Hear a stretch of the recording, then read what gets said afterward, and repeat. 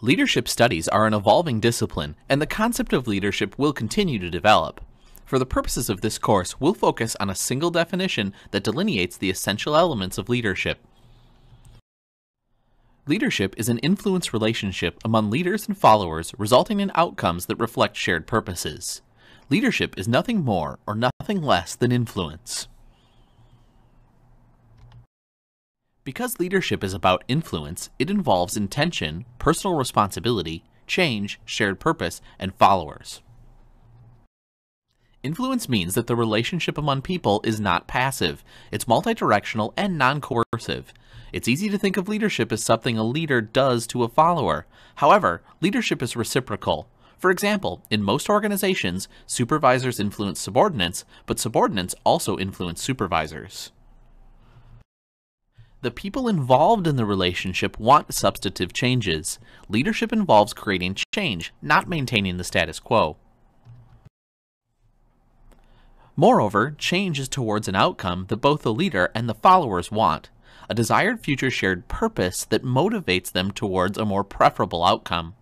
An important aspect of leadership is influencing others to come together around a common vision. Thus, leadership involves the influence of people to bring about change towards a desirable future. Leadership is a people activity. Leadership occurs among people, it's not something done to people. Since leadership involves people, there must be followers. Good leaders know how to follow, and they set an example for others. The issue of intention or will means that people are actively involved in the pursuit of change. Each person takes personal responsibility to achieve the desired future.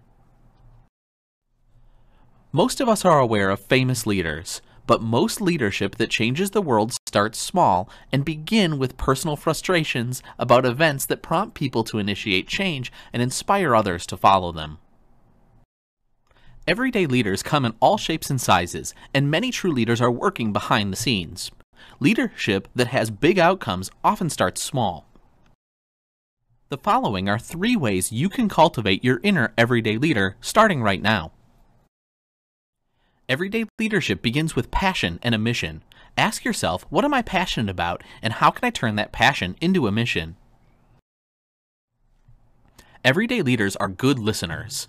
As much as we may like to believe it, we don't know everything, even concerning those things we're most passionate about. Listen to experts and fellow enthusiasts, including those you disagree with. Absorb their perspectives, their insights, and their experiences. Ask yourself, how can I become a better everyday leader by listening more? Finally, everyday leaders are humble. They lack excessive ego or concerns about status. Humble people are quick to point out the contributions of others and slow to seek attention of their own. They share credit, emphasize team over self, and define success collaboratively rather than individually. Ask yourself, how can I pursue a more humble pathway? There are opportunities for leadership all around us that involve influence and change towards a desired goal or outcome. You can start now, wherever you are, to practice leadership in your own life. Leadership is an everyday way of acting and thinking and has little to do with title or formal position in an organization. Now go lead. Today's leaders operate in a world where little is certain, the pace is relentless, and everything is more complex. That's the new reality of leadership. The transformation of leadership requires a paradigm shift. A paradigm is a shared mindset that represents a fundamental way of thinking about, perceiving, and understanding the world. Although many leaders are still operating from an old paradigm mindset, they are increasingly ineffective. Successful leaders will respond to the new reality. From stabilizer to change manager. In the past, many leaders assumed that if they could just keep things running on a steady, even keel, the organization would be successful. Yet today's world is in constant motion, and nothing seems certain anymore. Most leaders recognize that trying to maintain stability in a world of such unexpected and far-reaching change is a losing battle. Today's best leaders accept the inevitability of change and crisis and tap into them as potential sources of energy and self-renewal. From controller to facilitator. Leaders in powerful positions once believed strict control was needed for the organization to function efficiently and effectively. Today, the old assumptions about the distribution of power are no longer valid. An emphasis on control and rigidity serves to squelch motivation, innovation, and morale rather than produce desired results. Effective leaders share power rather than hoard it and find ways to increase an organization's brainpower by getting everyone in the organization involved and committed. Rather than being a controller, the leader is a facilitator who helps people do their best by removing obstacles, getting people what they need, providing learning opportunities, and offering support and feedback. From competitor to collaborator. In our connected world, collaboration becomes more important than competition. Successful leaders harness and make the most of ideas, talents, and resources. Although some organizations still encourage internal competition and aggressiveness, most successful leaders stress teamwork, compromise, and cooperation. Collaboration presents greater leadership challenges than did the old concept of competition. Leaders first have to develop their own collaborative mindset and then create an environment of teamwork and community that fosters collaboration and mutual support. From diversity avoider to diversity promoter. Many of today's organizations were built on assumptions of uniformity, separation, and specialization. People who think alike, act alike, and have similar job skills are grouped into a department, such as accounting or manufacturing, separate from other departments. Homogeneous groups find it easy to get along, communicate, and understand one another. The uniform thinking that arises, however, can be a disaster in a world becoming more multinational and diverse. Bringing diversity into the organization is a way to attract the best human talent and develop an organization mindset broad enough to thrive in a cultural world. From hero to humble. Another shift is the move from celebrating leaders as heroes to recognizing the hardworking, behind-the-scenes leader who quietly develops others rather than touting his or her own abilities. The hero leader may make a more risky and dangerous decisions, often without considering the greater good, whereas the humble leader will seek advice and take time to think through the possible consequences of his or her actions. The biggest challenge facing leaders today is the changing world that wants a new paradigm of leadership. The new reality involves a shift from stability to change, from control to empowerment, from competition to collaboration, and from uniformity to diversity. Management can be defined as the attainment of organizational goals in an effective and efficient manner through planning, organizing, staffing, directing, and controlling organizational resources. There are critical distinctives of leadership and management. They include providing direction, aligning followers, building relationships, developing personal qualities, and creating leader outcomes. Both leadership and management are concerned with providing direction for the organization, but there are differences. Management focuses on establishing detailed plans and schedules for achieving specific results, then allocating resources to accomplish the plan. Leadership calls for creating a compelling vision of the future, setting the context to view challenges and opportunities, and developing strategies for producing the changes needed to achieve the vision. Whereas management calls for keeping an eye on the bottom line and the short-term results, leadership means keeping an eye on the horizon and the long-term future. Management entails organizing a structure to accomplish the plan, staffing the structure with employees, and developing policies, procedures, and systems to direct employees and monitor implementation of the plan. Leadership is concerned instead with communicating the vision and developing a shared culture and set of core values that can lead to a desired future state. In terms of relationship, management focuses on getting the most results out of people so production goals are achieved. Leadership, on the other hand, focuses on investing more in people so that they're energized and inspired to accomplish goals. Whereas management relationships are based on position and formal authority, leadership is a relationship based on personal influence and trust. The process of management generally encourages emotional distance, but leadership means being emotionally connected.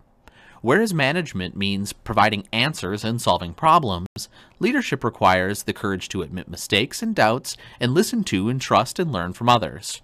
True leaders tend to have open minds that welcome new ideas.